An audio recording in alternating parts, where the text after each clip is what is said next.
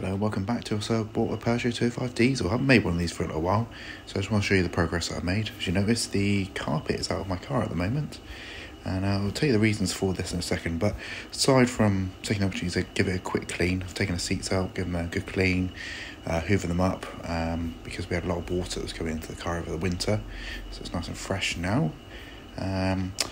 So inside the car I've taken the carpet up, and as you can see there's a few niggles here which I need to sort out.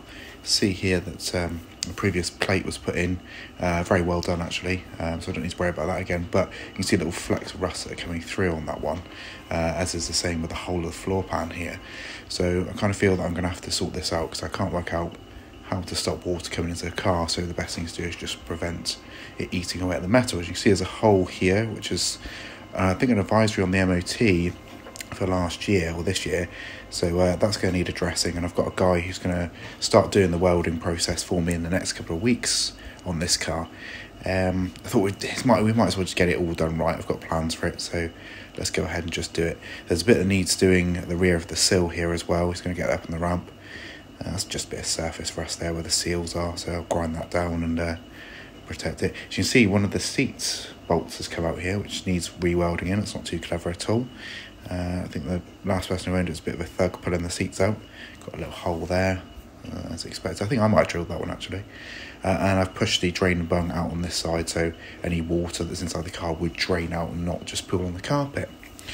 You see above the rear windows here, I'm going to have that welded and done correctly because it just needs doing, and there's no point in just skimping on it. That's already been done, that platform. But yeah, it's everything's out, so it doesn't look too terrible. It's a little bit grotty there, isn't it? But yeah, it's not too bad on that driver's side. There's just a bit of surface for us, so not too terrible.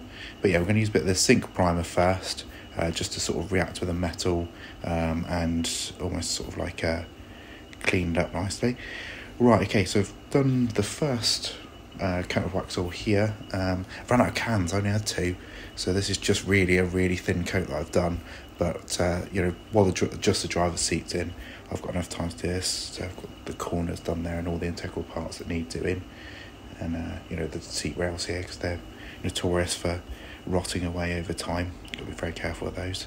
As you see, that plate's been now covered. So yeah, it's looking alright. So yeah,